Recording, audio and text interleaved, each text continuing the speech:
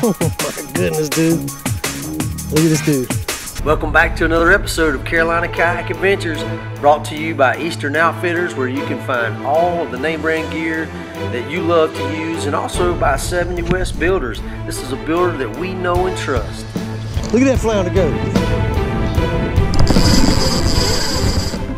Alright guys, I want to take a few minutes to make a quick video, and I just want to show you what we were fishing with, and you know, talk just a little bit about the tactics we were using on our last video. I don't know if you've seen that one yet, but I'll put a link in the description for that. Okay, so I want to take a second and talk about the conditions, because the conditions are important as to why you would fish whatever type of tackle and gear that you're using. Okay, so the conditions that day was it was chilly outside, it had been cold, it wasn't crazy rainy, but it had definitely been cold. We actually broke ice that morning on the location where we were, and we had a short paddle to get to the hole that we were fishing in, but we were fishing in a creek that was on the backwater side of the Intercoastal Waterway, and also it was one of the deepest holes around. Okay, so it was definitely the deepest hole in that creek. So we were doing what you would typically do on any whatever you're fishing for in the winter in salt water. You're going to be looking low and slow. You're going to fish slow, and you're also going to be looking deep, because the fish are going to be wanting to get deep, because that's where the water temperature is going to maintain a more even temperature. It's not going to be up and down. It's not going to fluctuate as much. So it's just more comfortable for them to be in an environment like that when it's super cold. So early in the day, during the winter time, when it's cold outside, you want to fish low and slow. So the fact that I want to be able to fish a bait slow, I want to be able to work it slow, and I want to be able to fish it low, that drove me to use the type of bait that we were using.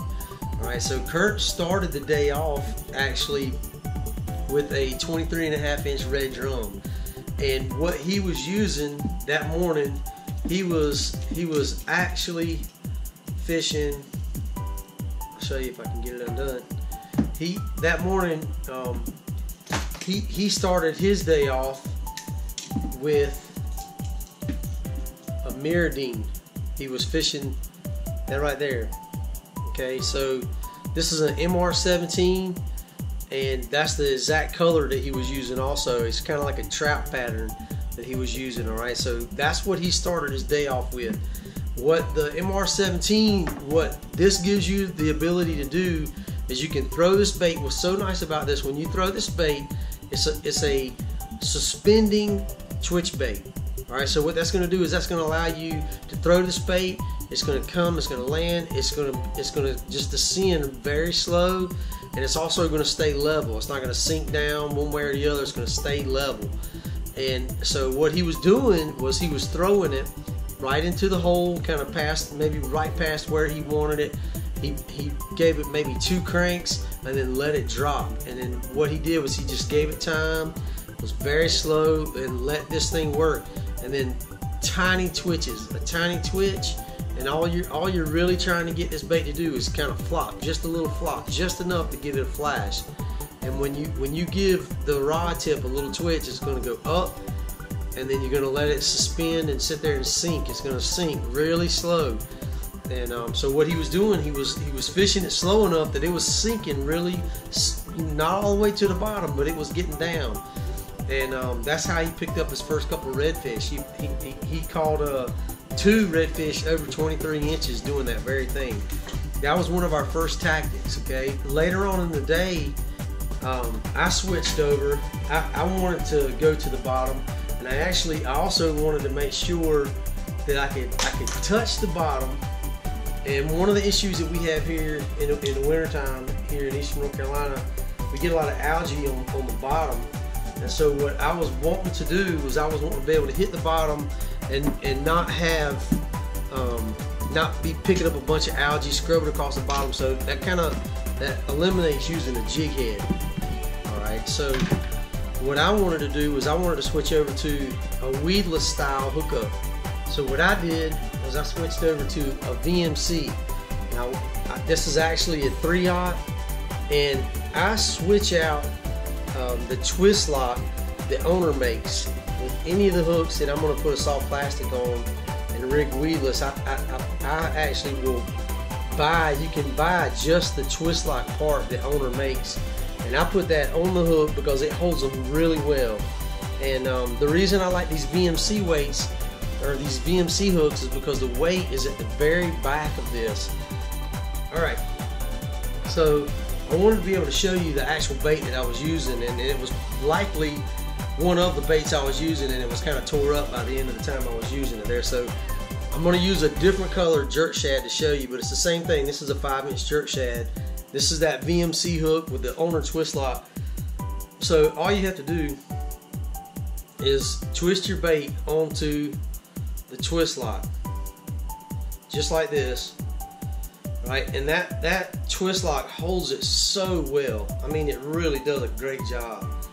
Okay, and then I don't have to show you how to do this, but it's just like any of the other baits that you would normally fish that you rig weedless. Okay, however you use, this is just the one that I prefer. I really like that VMC. So once I've rigged this up, you can see I've got the hook laying straight down its back. I've got my bait pretty straight, and what's happening here, because this weight is really all the way to the back of this hook, if it's when the weight is farther up on these weighted hooks, it'll make your bait, you know, go down like this. This is how it's going to sink down to the bottom.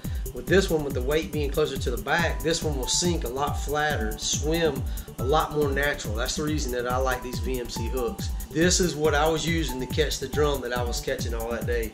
That rig right there, but actually in this color, in new penny, the Gulp new penny is what I was using.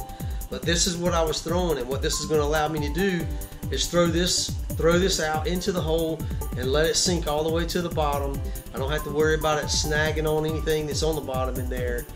And I was fishing so slow, even at some points I was even dead sticking and picked up fish. There was actually one point where I turned around and was watching a bird or something fly by, and not even working the bait. This was just sitting on the bottom. The Gulp has that great smell that the fish love. They came and picked it up. These fish were feeding on the bottom. They were deep and they were feeding on the bottom. So in the wintertime, that's what I would recommend to somebody is fish something like a jerk shad. This doesn't make a ton of noise throwing it. When it hits the water, it will sink all the way to the bottom in a natural swim. You can catch trout with this lure. You can catch redfish with this lure. I really like it. And as soon as the flounder come back in, flounder will hit this thing. This is a great all-around lure. In the summertime, this is a lure that we like to use in the shallows. It's a little easier. Y'all know we like to use Gulp Ripple Mullet in the summertime. But when I get up into the shallows and over top of oyster bars and things like that, this is what I like to throw. But this was a very effective way to catch those redfish. They were loving it. They could smell it. They liked the presentation that this did. Whether I was working it really slow or even just dead sticking, this was effective. So you can see the two baits that we were using. Kurt was using the MR17 Mirrodine by Mirror in a trout pattern. It's kind of a greenback and spots. And then I was using that jerk shad with a VMC hook. And Kurt actually switched over to the 5-inch jerk shad, and he started catching fish. So anyway, I just wanted to make that quick little video to show you what we were doing and how we were catching the fish that we were catching. I really hope that this helps. I appreciate all the subscribers. Don't forget to hit that like button. I appreciate it, guys. You guys take care, and God bless you.